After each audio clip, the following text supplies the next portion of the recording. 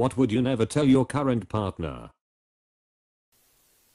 That I'm actually ticklish, but I'm really good at hiding it for a set amount of time. I have this superpower too. Wow. Same. Never seen anyone else mention it until this thread. I built a secret compartment into the crawl space I finished.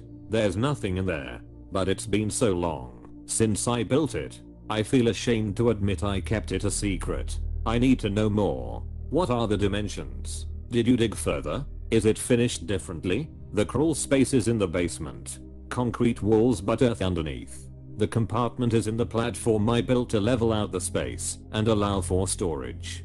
3 of the planks of wood are secured to each other, but not the platform. But they fit real tight. There's a crowbar hidden in the space that pulls up the panel, which reveals an wooden enclosed 1-foot cubic box, I guess, dug into the earth. She did actually find the fresh dirt. When I first built it, she said it looked like fresh dirt on the property line. I told her that it was weird. That she is way more like her mom and sisters than she likes to think. I told my mom she was turning into my grandmother and it's basically like slapping them both in the face. My mom has started her transition into judgmental old lady phase. It's sad to see. Mine just stopped coloring her hair. I'm not used to the white hair, and it startles me every time I see it. That I wish her to say that she loves me more often. I know there are types of people who have a hard time saying that and to be able to express their feelings, but I want to be on the receiving end. Sometimes I want to be the one desired, and by sometimes I mean a few times a month would be enough. It can F1 up.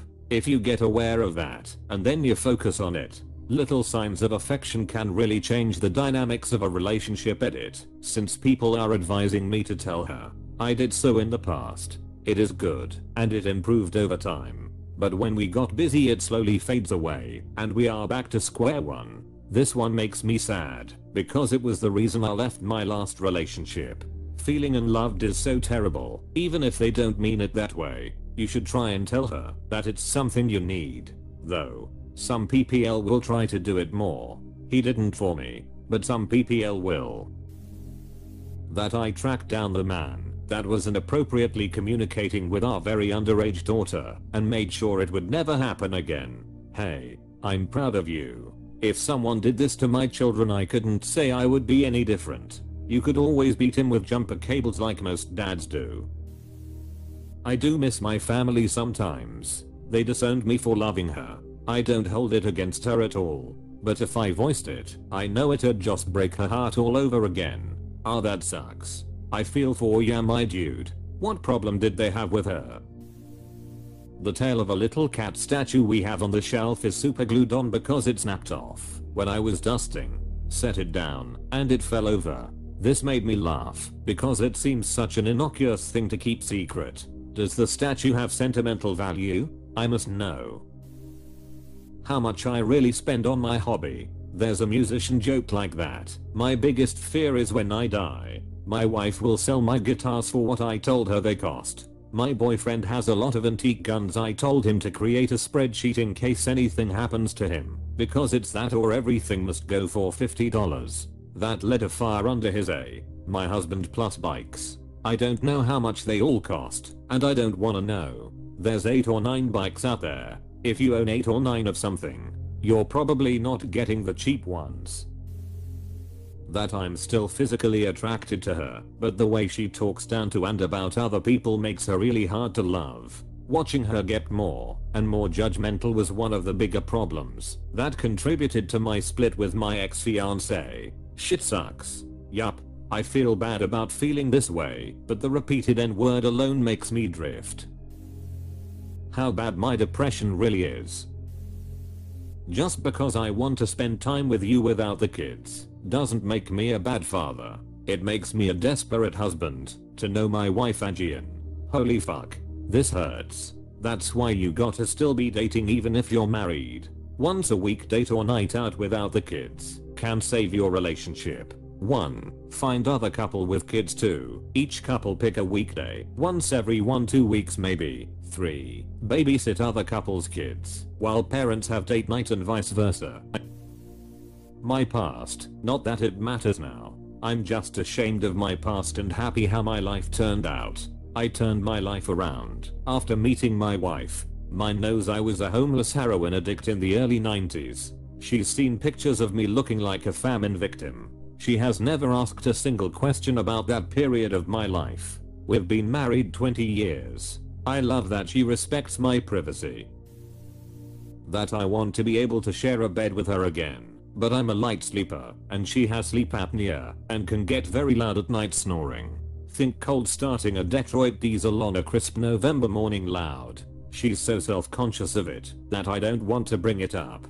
So I just use the light sleeper excuse, and do not bring her snoring up at all. I come from a family of people with sleep apnea. She needs to look into getting a CPAP machine. They are all but silent now. And my dad, who has been confused for a bare time or three, now doesn't even snore with it on. He said it gave him his first good night's sleep, and he refuses to go anywhere without it. +1 on the CPAP. I have bad sleep apnea. My wife dealt with it for many years. I should have died with how low my O2 got when I slept. Now I get healthy sleep. My snoring is fixed, and life is better for all. Not sharing could compromise her health. I thought that I would never tell my partner about my criminal past, but I felt that it would be better for her to know, and she made me feel comfortable enough to tell her the truth about my past. I regret everything I've done, and I paid my dues for it. Luckily, she took it really well, and didn't change a bit and expressed her appreciation for my transparency. She really is too good to me. Still going through this myself. Some parts I think I might still be processing myself. Not sure if that makes me selfish for not coming out, but some part of me is afraid that things will be different after. Realistically, we are never going to finish this remodel with our current budget. I know this trick. I love you, honey. You almost got me. Tee hee hee. Love you too. Pumpkin. /Cyan every once in a while. Blow a kiss at your selfie camera. The CIA agent might be having a bad day. Apostrophe. Hey CIA agent, if you're reading this then let me eat your and care for you. How incredibly much I'm still in love with my late wife. OMG. Imagining being the new second choice is honestly my worst fear. Whether the first wife is alive or not. I'm a widowed woman and this is one of the main reasons I'll never date. Whoever they are, they will always be my second choice. And that's not fair. I wouldn't want my kids to be someone's runner-up. I'm not doing that to someone else's child. The best outcome here is to find someone else who was widowed. You're then all on the same page and can enjoy life together and loved.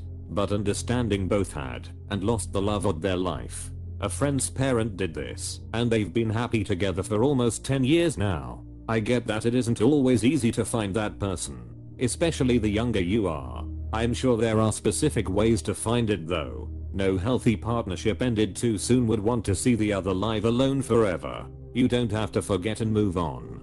Just move forwards. Ultimately of course though, what works best for you, works best for you. No pressure either way. We are only together because it's physically easier than splitting up. I don't have a partner anymore. But that's how I felt in the last 2 years of the relationship. Oh me and you both brother. There were times towards the end that despite me sitting/laying bed with my partner, I had never felt more alone. I always felt like it was my job, my responsibility to resolve the arguments, where she would just go to sleep, wake up the next day like nothing had happened. It was really tiring and upsetting to be honest. This is not normal. Oh boy, yeah it's not. Putting arguments on hold till you both can deal with it is fine. Ignoring them and pretending they never happened, and whatever? Nah, it makes one person feel like S and the other person thinks all is well and good. Discuss it honestly and openly, and if you respect each other and don't have differing ideals then it should come to some resolution. What does it mean when you argue and come to an agreement? Then she just continues to do what she wants? Even though she agreed last week that was wrong and then you argued over point that you thought was settled really isn't settled, and she just keeps doing it? I lost my virginity to an escort, but I told my last partner that I lost it to a drunk sorority girl in college. I just assumed that's one of those things I would have to take to the grave before I told her. To the grave. Lol. few more feet under the grave. I'm not suicidal, but I want to die early. I live a fairly healthy life and don't have many destructive habits, but I don't want to go into old age. I've seen the horrors of it, and I don't want to be here for that. I work my ass off every day to try and leave as much ignorance behind as possible. Maybe it's alive, like your dying mindset I fell into, but I'm hoping I'm only here long enough to leave some value behind for those around me. If it doesn't happen for me, I'll accept it, but I'd never tell anyone, because they might think I'm suicidal or just crazy. I'm a nurse and I've seen many older people in various states of health. It really is dependent on how you treat yourself. I've seen 90-year-olds able to leg press 450 pounds, and I've seen 50-year-olds that look like they're 90. Treat yourself well too, or you might end up being one of those horrors as an elder. Leg press 450 pounds at 90? Are you a nurse for Hercules? Goddamn. I'm in the prime of my life leg pressing 315 trying not to blow out a vertebrae or s my pants. That I'm tired, being the only one who initiates any sexual activity, and every time we do anything it's like a chore. Has taken a toll on my body image and self-esteem. Honestly, there is a lot of people with this problem. Plagued me for years. I have overcome the feelings. Hope you find your way. That how much I've started hating BTS just because of her. Every time I open her Insta I see them. Every time I open her phone they are her wallpaper, and when I open her gallery still it's filled with those boys. I literally hate that.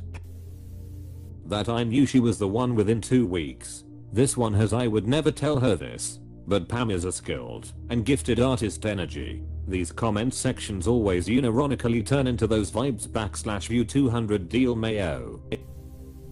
That her depression makes my life much harder. Reddit. Not sure how I feel about how this is my highest upvoted post. If she is anything like me, I'm sure she knows and is very aware. Please feel free to express your feelings. I wish my husband did more. It feels more like lying when he tells me it doesn't matter. Yes, I've had talks with my husband to make sure he knows that he can and should express when my depression is bringing him down too much. It's more than okay for another person to need a break from my nonsense. I can't adjust appropriately though if I'm not sure if he is in the right mental state to deal with my stuff. He is so much better about saying things like, I love you, and I'm sorry you are feeling this way right now. I want to be supportive, but I'm too stressed out myself to be a good listener at the moment. We almost always set a specific time to re-engage and talk so no one feels like they aren't being listened to. That level of kind honesty has been a game changer for our relationship.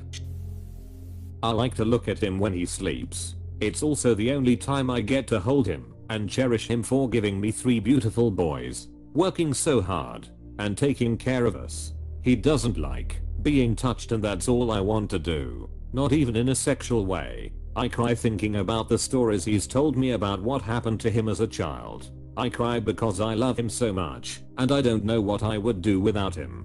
He feels like he's a waste of space and I try every day to make him feel as if he's on top of the world. I love this man so much. This is so sweet. I'm crying. I honestly cried typing this. He means so much to me. How much I love her. That filthy skank. Dude, tell her. My wife and I started as friends with benefits. Fuck buddies, we say. I reached out to her one night and we started seeing each other for casual hookups. That lasted about a month and a half. One night we were doing the thing, and when we finished she said, "What are we, and what do you want to be?" I thought about it and said, "I'm not hooking up with anyone else, and I like you a lot." She told me the same thing. We started dating then. At some point we dropped the love word into our relationship. We dated for a year and a half. Got engaged. Engagement for a year. Got married in 2009. Been together 15 years. Married for 13 this upcoming summer. All while of this story, I'm really starting to like my FWB, but I'm nervous what he'll say if I ask the question your wife did. That I constantly forego my hobbies to be a proper stepfather. There's a balance to it. Giving up your hobbies like that is not healthy even for a bio parent. Gotta keep your identity and do what makes you happy too. Is there a way for you to teach the kid one of your hobbies? Masturbation marathons is not something that's appropriate to teach children. That she's right most of the time. Is that you, babe?